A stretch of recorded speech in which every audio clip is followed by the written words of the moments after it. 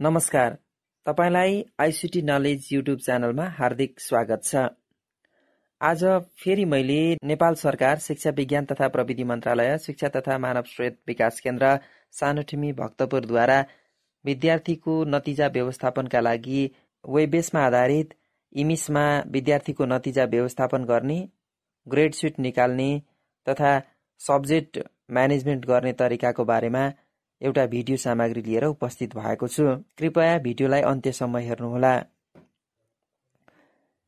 सर्वप्रथम विद्यार्थीको नतिजा व्यवस्थापनका लागि विद्यालयको इमिस खोल्नको लागि emis.cehrd.gov.np मा जानुस्। त्यसपछि युजर नेम र पासवर्ड राखेर लगइन गर्नुस्।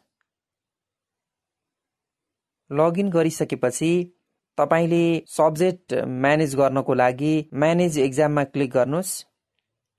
Manage एक्जाममा subject management, application form, admit card, marks entry 1 to 12, marks entry class 8 final लगायतका कुराहरू देख्न सक्नुहुन्छ। त्यहाँ तपाईले सब्जेक्ट म्यानेजमेन्टमा क्लिक गर्नुस्। सब्जेक्ट म्यानेजमेन्टमा गइसकेपछि इमिस कोड स्कुलमा आफ्नो विद्यालयलाई सेलेक्ट गर्नुस्। त्यसपछि तपाईले सब्जेक्ट मिलाउनु पर्ने कक्षा कुनै एउटा कक्षा छान्नुस्। जस्तै मैले यहाँ कक्षा 4 लाई छानेको छु। त्यसपछि फिल्टर गर्नुस्। फिल्टर गरिसकेपछि तपाईको विद्यालयमा कुन कुन विषयहरू छन् त्यहाँ दिएका विषयहरूलाई हेर्नुस् र यदि कुनै विषय आवश्यक छ र थप्न पर्ने भएमा एड म्यापिङमा क्लिक गर्नुस्।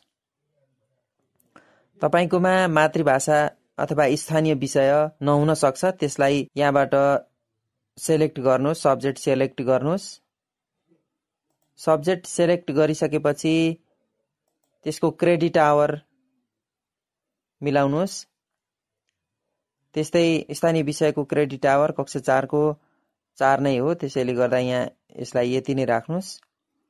सब्जेक्ट म्यानेज गरिसकेपछि तपाई एडमिट कार्डमा जानुस्, इयर छान्नुस्, त्यसपछि क्लास छान्नुस्, त्यसपछि लोड गर्नुस्।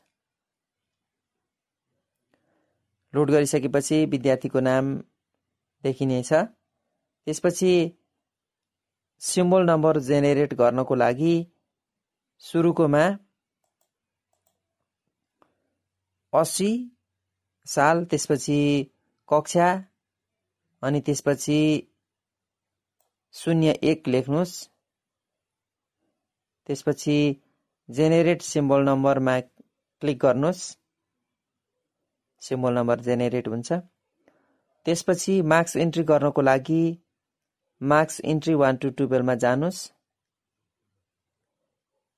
त्यसपछि इयर 2080 छान्नुस्। कक्षा तपाईले मार्क्स इन्ट्री गर्न चाहेको कक्षा छान्नुस्।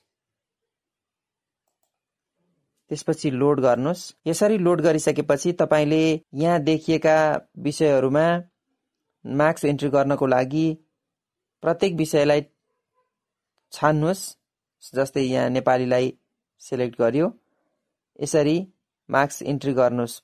सहभागितामा 4, परियोजना कार्यको 36, टोटल टर्म 7 अनि टोटल एक्सटर्नल को यसरी 34 यहाँ राखिएको छ। यसरी नै तपाईले मार्क्स इन्ट्री गर्नुस्। यदि कुनै विद्यार्थी एब्सेन्ट छ भने इज एब्सेन्टमा टिक गर्नुस्। यसरी मार्क्स इन्ट्री गरिसकेपछि अन्त्यमा गएर सेभ गर्नुस्। यसरी सेभ गरिसकेपछि प्रत्येक विषयको यसरी मार्क्स इन्ट्री गर्नुस्। ग्रेड लेजर निकाल्नको लागि ग्रेड वाइज लेजरमा क्लिक गर्नुस्। त्यसपछि इयर 2080 छान्नुस्। कक्षा तपाईले ग्रेड निकाल्न चाहेको कक्षा छान्नुस्। त्यसपछि लोड गर्नुस्। यसरी तपाईले सबै विद्यार्थीको ग्रेड लेजर देख्न सक्नुहुन्छ। यसलाई त्यसपछि तपाईले यहाँ पीडीएफ को रूपमा सेभ गर्न पनि सक्नुहुन्छ अथवा यसलाई प्रिन्ट गर्न पनि सक्नुहुन्छ। सेभ गर्नको लागि यहाँ सेभ एज PDF गर्नुहोस्। प्रिन्ट गर्नको लागि यहाँ प्रिन्टर छान्नुहोस्। त्यसपछि यो मार्जिन मिलाउनुहोस्। पेपर साइज मिलाइसकेपछि यसलाई प्रिन्ट गर्नुहोस्। तपाईलाई आजको भिडियो सामग्री कस्तो लाग्यो? कृपया च्यानलमा नयाँ हुनुहुन्छ भने सब्स्क्राइब गर्न नभुल्नु।